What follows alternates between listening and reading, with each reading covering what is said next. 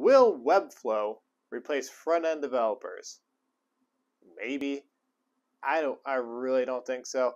But I can see it changing front-end developers' jobs. And in this video, I'll explain. Welcome to How to Get a Job in Front-End Development.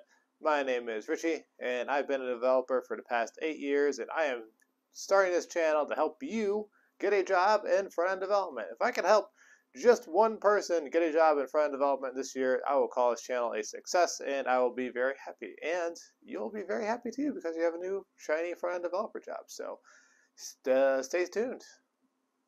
Also, just a short disclaimer.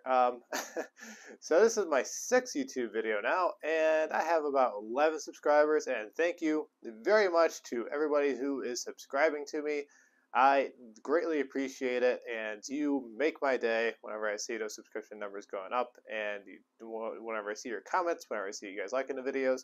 It just makes me so happy, and thank you. Thank you so much, and you get to enjoy the ride and watch some video. Just create a YouTube channel. So yeah, my 6th video, and here it goes. So back when I was learning front-end development, a hot new framework was coming out on the scene called WordPress.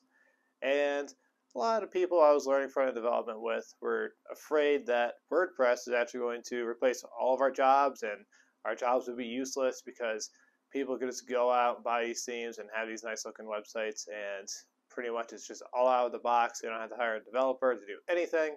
They just have this nice looking website. It's on WordPress. It's all hosted and all that sort of stuff. And yeah, front-end developers are just useless. And well, that was 8 years ago, right? And here we are today. I still have front-end development work somehow. I don't know. But my work did change. I have done a lot of WordPress work in the last 8 years. And we're not creating websites from scratch anymore, really. We are pulling from these tools to sort of make the making a website process easier. But WordPress didn't replace us. It just sort of gave us a new tool in our tool belt. And then after WordPress came out, there was other website builders, namely like Wix and Squarespace.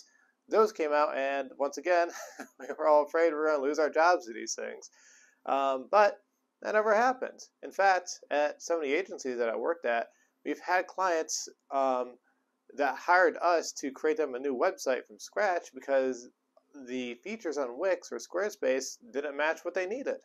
And they don't have these. It's very hard to customize these Squarespace and Wix sites to fit clients' needs. And you're sort of beholden to their system, right? Because you can't really make any changes to them on a substantial level because they're sort of out of the box and they have their own proprietary software, right? It would be kind of like going to McDonald's and ordering a burger and expecting something from like a really high-end restaurant, right? But no, you're always going to get that same burger from McDonald's, and this is sort of the same thing with Squarespace and Wix. So they have these out-of-the-box solutions for you, and if a client has a need and they can't have it on those websites, then those websites are kind of useless to them. And I sort of think it's the same way with Webflow.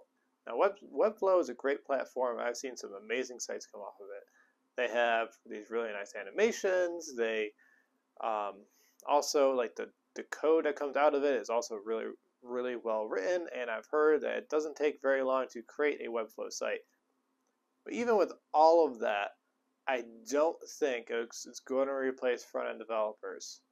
Now, my argument isn't a technical one, but it's based on sound business practices.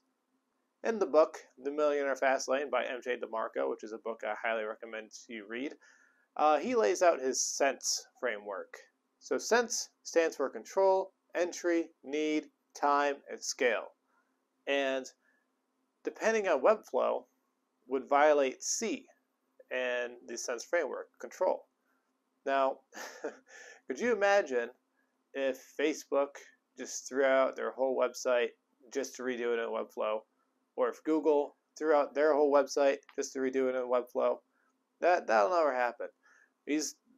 giant companies have these systems in place that are very specific, and it would be very difficult to get Webflow into those systems.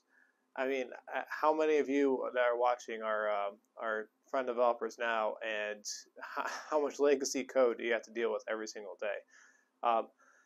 Upgrading the code bases and all that to go to work with Webflow just really isn't worth it for these giant companies. It costs them millions of dollars just for them to rely on a third-party tool, and that's just never going to happen. But where I can see it happening is in the design phase. So instead of a designer handing you a design in like AlphaCode or Zeppelin, I could see them handing you the raw HTML files that Webflow has exported. And with it, you'll get like the spacing and pretty much everything for that website. So you get the spacing, the fonts, the sizes, the colors, the animations, all that sort of stuff. And it would be the front-end developer's job to integrate that into the system, the existing system. So I'm thinking of Webflow more as a design tool than I am a development tool. But could it replace front-end developers in 5 to 10 years? I mean, maybe. Anything's possible within 5 to 10 years. I mean, look, look where mobile phones have landed, right? Completely different. But I don't know. We'll see. For right now, I'm thinking of Webflow as a design tool instead of a development tool. And it'd be pretty good to learn it, at least, just in case, you do have to use it in the future. But as far as I can see, I think it's only going to be a design tool for now, and a development tool later, maybe, because clients have specific needs. They need custom they need custom features on their websites, and you just can't do that with Webflow, at least not right now. I mean, maybe you can in the future, but as of right now, I don't think Webflow is going to replace front-end developers. If you like this video and you want to work one-on-one with me to get a job in front-end development, hit up the coaching application link in the description and fill that out, and I will be in touch. And no matter where you're at in the journey, if you were to start from zero, I can help you. If you just graduated college and you're looking for that first job, I can help you. Or if you're working in a front-end development job right now and you want to upgrade your position and upgrade your salary, I can help you out with that too. So hit up that coaching application in the description, and I'd love to talk to you. And if you like this video, please share it with somebody that you know, or leave a comment. I respond to every single comment on here, and I will read every single comment. And yeah, thank you for watching, and until next time.